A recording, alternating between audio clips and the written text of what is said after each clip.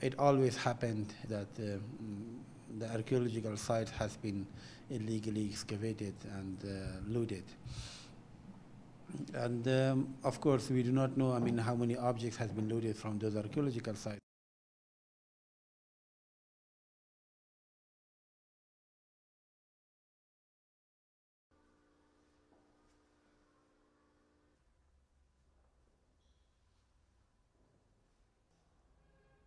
Nowadays, beside National Museum, all other departments, there are no more budgets and for the preservation of the cultural heritage. They are under protection, but it does not necessarily mean that we can protect them as good as it should be.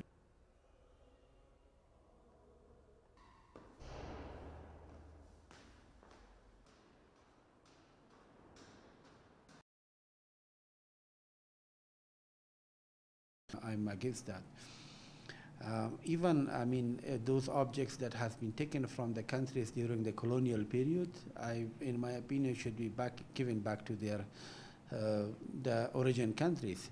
And for that, we have witnessed like a kind of movement in Europe, as you can see, that many countries, Germany and others, return the objects of that they have taken from Africa. Personal collectors, they buy illegally objects from other countries. So it's not force, it's just they buy it. I mean, they have money and they pay for it and they buy it, which unfortunately this is also like a lot of harmful for the countries which are origin, like Afghanistan and other countries, which I'm also against that.